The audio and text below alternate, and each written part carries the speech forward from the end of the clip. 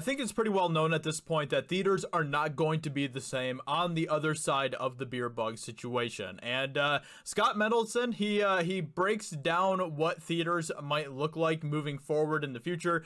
I've kind of talked about this in some of my videos as well, where I pretty much say the same thing that he does, but he kind of gives it a little bit more levels of detail than I did. So we're going to be taking a look at this and seeing what he has to say about this.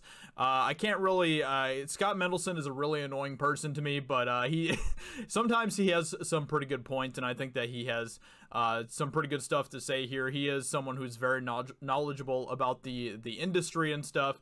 So let's go ahead and take a look at what he has to say. So the I almost said the word.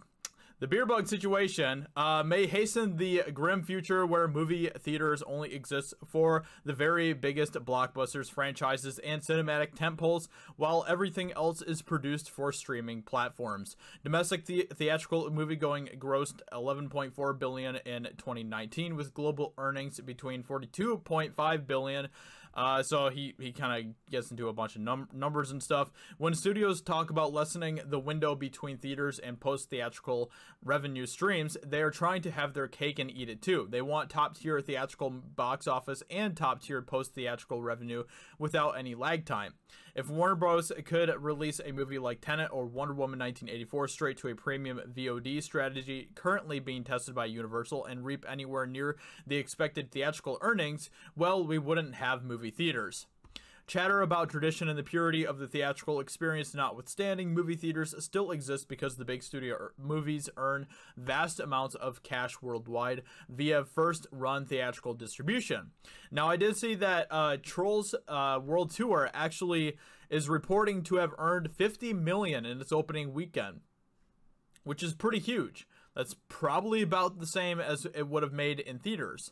It might have even made a little bit less than theaters. And if you think about it, the money that it's making from VOD is going to be a lot more of it is going to be going to the studio than that it would have if it was released in theaters as well. So, you know, Trolls World Tour did pretty good in its opening weekend. There are a few titles like Avatar and Frozen that have earned post-theatrical revenue comparable to top-tier box office. However, those are the exceptions, and those successes only took place after ridiculously strong theatrical runs.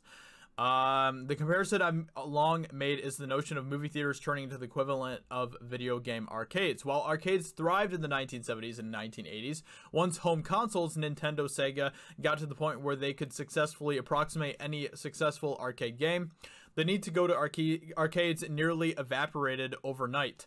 It's one thing when Nintendo offers a downscaled and compromised version of the first Teenage Mutant Ninja Turtles arcade game. It's another when Super Nintendo provides an almost identical adaptation of Teenage Mutant Ninja Turtles, Turtles in Time, once home consoles were able to approximate and then surpass the conventional arcade game. The arcades were only of value for nostalgia and immersive experiences that you couldn't approximate at home. Hollywood has been struggling with competition from streaming films and TV shows, along with old school TV that can approximate in terms of production values, scale, writing, and star power. This isn't a new issue as sitcoms like Friends and Crime proceed. All right, so okay, let's just move past that. There's just a couple more points that I want to make here. So, let's see.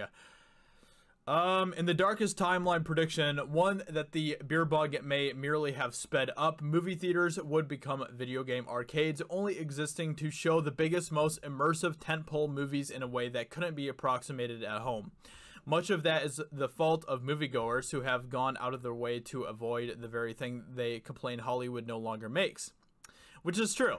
Once again, online demands do not correlate with general audience interest. Folks will still see the very biggest movies like Tenet, F9, The Fast Saga, and Mulan in theaters.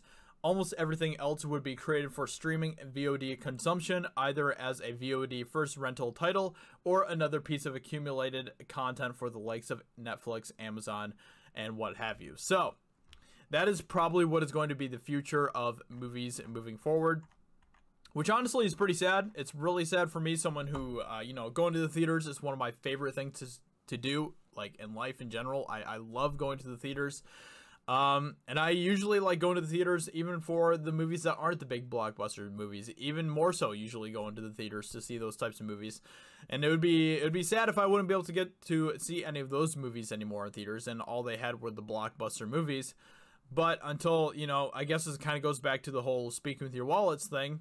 If people aren't really going to be supporting the more out-of-the-box original types of movies, then there's not really a point in putting them in theaters anymore if they're not going to be very well handled, very well accepted. So we'll have to see what happens. I think that this definitely is the future of theaters. I think that theaters will continue to be around, but I think that they will be more so for the big movies like the Transformers and the comic book movies and all of that type of stuff.